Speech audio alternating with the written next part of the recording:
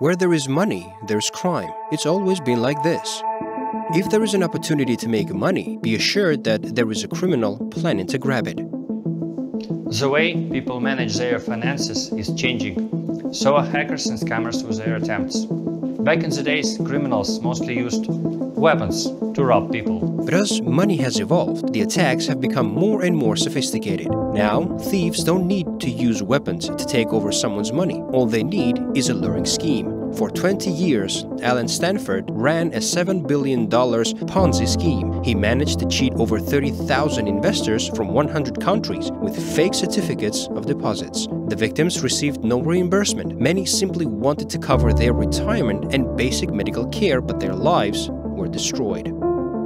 Traditional bank robberies still occur commonly, but when you think of it, you probably picture robbers stealing from a vault and running away with the bags of cash. In the increasingly digital world, though, the biggest heists are taking place online.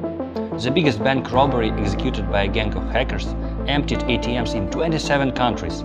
They stole $45 billion in total. Now we live in a time of truly fascinating financial shift.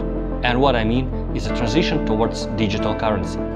It is inspiring to see how millions of people worldwide are participating in adopting a new economic system. It is powered by code and promotes new standards for financial access, opportunity, and trust. Decentralized finance allows you to keep custody of your crypto assets and control your personal data. You don't need any intermediaries, permissions, or approvals. DeFi offers new financial freedom. You become your own bank. You are the one responsible for the security of your funds. But this comes with risks. The industry is still developing, and the level of security is far from reliable yet. According to the REC database, DeFi protocols have lost $6 billion in total due to scams, hacks, and exploits of different kinds. The number speaks for itself. Team members at Hackless have been in crypto since its very beginning. We've seen how it has evolved, and we continue to see how threats are evolving. As the world moves towards DeFi, we need to be more conscious about our cybersecurity. It's not only DeFi projects that are responsible for providing security of users' funds. Users themselves need to be aware about threats and be security-wise. We have expertise that spans blockchain, smart contracts, traditional banking, and cybersecurity. That's why our team has a unique vision of how DeFi must approach security issues. Our goal is to design efficient solutions that protect users from a myriad of exploits thriving in the DeFi universe. We are building products that combine the best of cybersecurity practices with opportunities of blockchain technology.